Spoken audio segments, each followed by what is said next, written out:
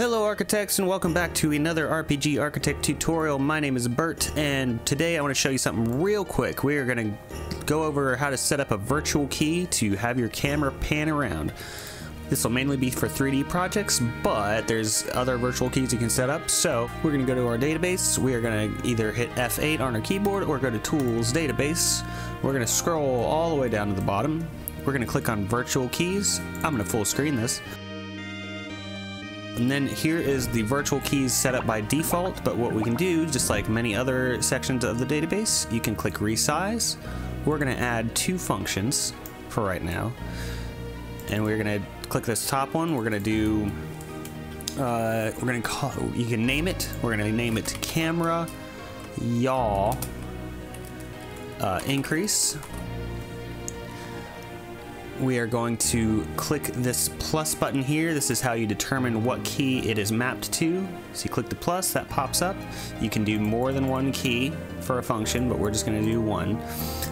You click that keyboard window there.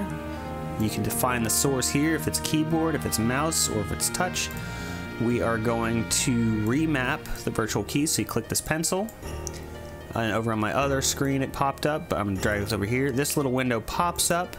You press the key that you want to use for this function. I'm going to use Q. And now what we have over here on the right, we set up a script. This is like scripting events for characters or for anything. You have all the functions available like you'd have in entities. Very cool. Lots of possibilities here that you can set up with the press of a key. But what we're going to do, we're going to come to this one called Map. We're going to go to Adjust Camera. We're going to click it. This fun little window pops up, and you have a bunch of different settings here. You can offset the camera. You can change the camera's rotation, which is what we're going to do.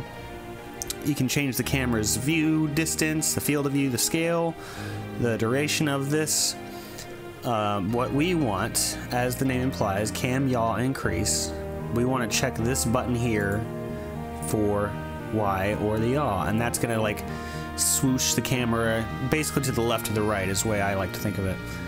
And what we want it to do is whenever we press this key, Q, we want the camera, or we want the yaw to increase by 1. Now we're not done here, because if you see here up the top, we have pressed script, we have ongoing script, and we have released script. So this is what happens at the initial press of the key. Ongoing is what happens when you're holding the key down, and released is what happens when you let go of the key, like the name implies. So again, yeah, you might be thinking there's a lot of possibilities here. Very cool. What we want to do is have this same script on the ongoing, because we don't, the way it's set up now, if we press our Q button, it's just going to increase the yaw 1, and that's going to be it. It's just going to be like a little notch, right? Oh, and I want to set this as a delta value. Use as a delta value.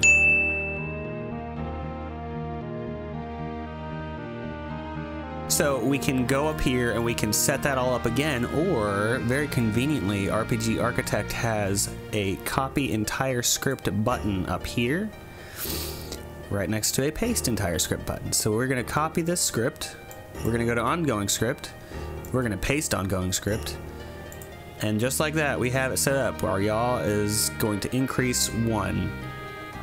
And actually, I think I'm going to swap this key. I'm going to set it up instead of Q, I'm going to set it to E. I think I got them backwards in my mind. Maybe, I don't know, I'll find out. I can never remember if increasing is going right or left. I don't know. I should have checked that. Whatever. So we got that key set up. We're going to do the same thing on key press 8. We're going to call this cam yaw decrease. Decrease the cam, y'all. Alright, and then we're going to go to mapping. We're going to go to keyboard. We are going to press Q. I think I did do it wrong backwards, but whatever. You get it. You get the idea. And I'm going to, actually, I'm just going to copy this again. I'm going to paste it. But now I'm just going to put a -1 in my yaw. Copy again. Paste it in my ongoing. And that's it. That's literally it. So I'm going to apply this. I'm going to run my project. It's going to open up on my other screen. I got a lot of stuff going on here. Hopefully this vid comes out after the 3D mapping, but who knows? It might be a preview here. And now if I hit Q, my camera rotates. If I hit E, it rotates the other way. Very cool, very simple. I actually have them backwards than the way I would like to have them. I should have gone with my gut, but you know, whatever. Then I just go back and adjust the keys, but the function's there. So lots that you can do with the virtual keys chunk of the database. You know, you can have,